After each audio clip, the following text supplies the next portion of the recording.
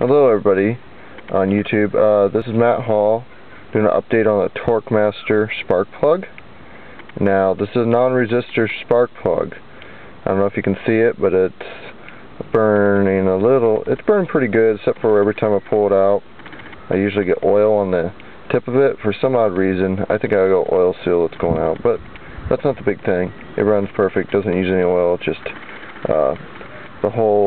it's on a 93 Honda Accord, so the hole where your spark plug goes through, there's an oil seal there that leaks. But anyways, get back to the point. I'm using Richard's Blue Phoenix plasma ignition box on this plug. See how long they last.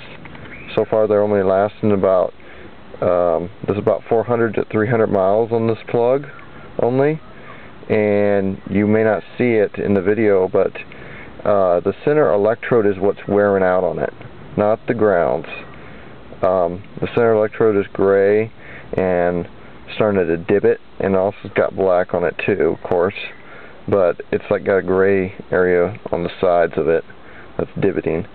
And this plug does not last super long, but I mean it's better than some other plugs so far. I've experimented with the E3s and some NGKs, supposed to be non-resistor, but they fouled out in about 20 miles. So this is a little better plug. I'm using Richard's Blue Phoenix ignition, and it's a really good system. It fires really well. I got other videos on it, ran generators, played around with that sort of stuff with it, and it's a really good system. But if TorqueMaster could fix their plugs, it'd be an easy way to fix it, but kind of expensive for them a little bit. Put pierced tungsten in the center of it, and I would do it myself, but I can't take these plugs apart.